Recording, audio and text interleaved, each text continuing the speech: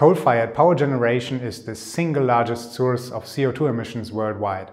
That's why many countries are currently discussing how to politically organize the retirement of coal-fired power plants. One of these countries is Germany, which is among the top 10 coal-burning countries in the world.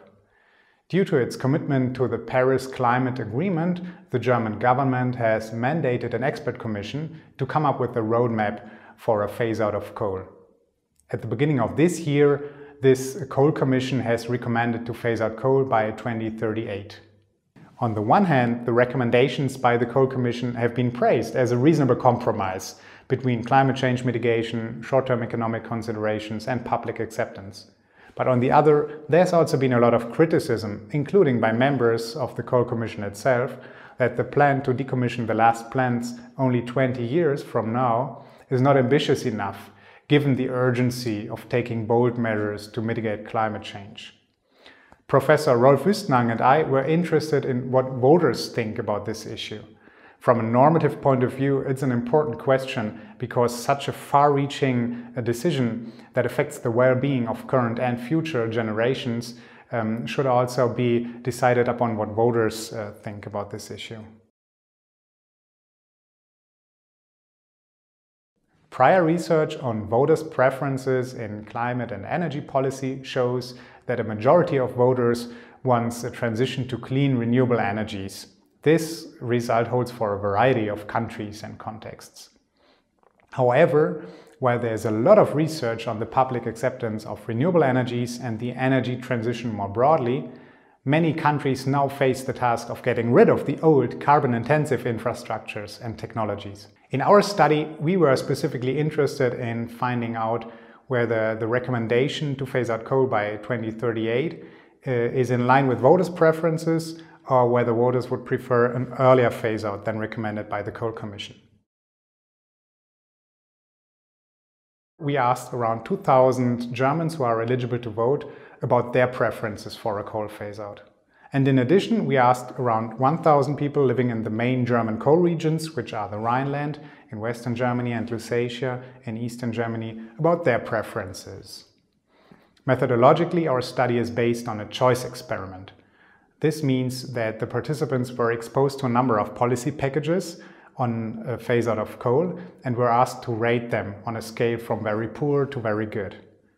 These different policy packages consisted of a variety of dimensions that play a role in phasing out coal, such as the cost, effects on employment, or the timeline.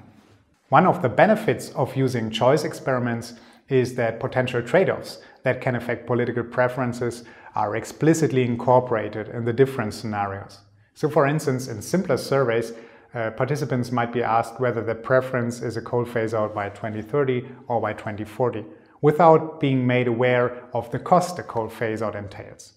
In our study, the timeline was always part of a broader political package that also included the cost of a phase-out or employment effects.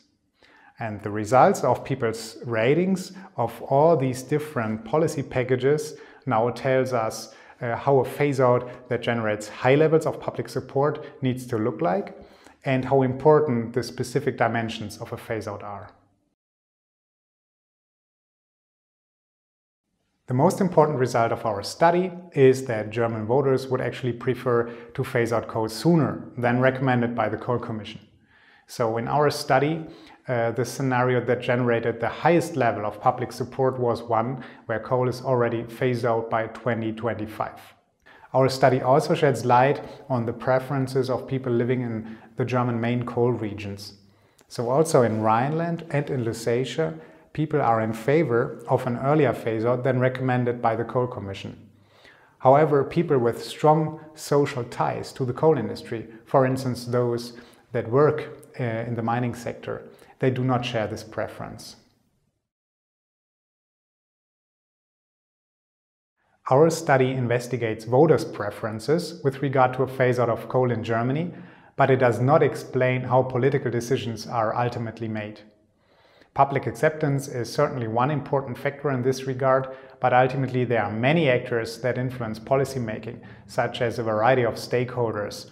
And future research should try to investigate how political decisions are also contingent on their activities. This is exactly the aim of the new Coal Stake project, which is a collaborative effort of the universities of Basel and St. Gallen in Switzerland and Toronto in Canada. This project is funded by the Swiss Network for International Studies, and it looks at the political economy of coal phase-outs.